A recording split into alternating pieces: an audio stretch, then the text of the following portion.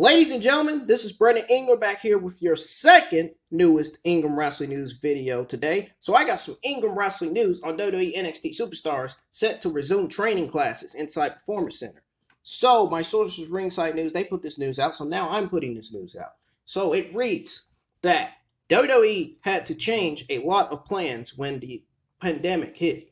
That included daily operations at their Performance Center. Things are about to go back to normal a bit more around Orlando, basically. The Performance Center is used to film WWE's programming that airs on television every week. They haven't been training students in the gym or utilizing the facilities' other resources. The Wrestling Observer newsletter noted that WWE developmental talent are set to resume regular classes on August the 10th.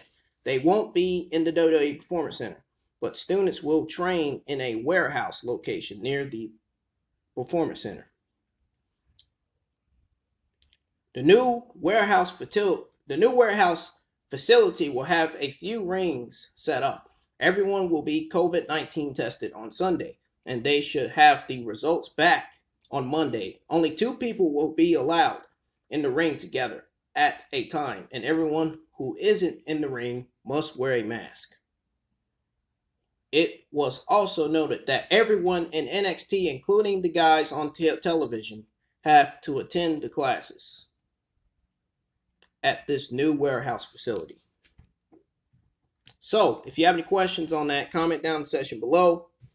That is going to do it. Hit that like, subscribe button. Turn on that bell for notifications to never miss a single upload of my Ingram Wrestling News videos that I do and upload on YouTube and that I share on Twitter every single week. So, my next Ingram Wrestling News video, my third newest Ingram Wrestling News video, I'm going to have news on AEW matching WWE's offer for Rey Mysterio's contract. So, we're going to talk about that. And then after that, I'm going to have news on WWE might have stolen Raw Underground idea.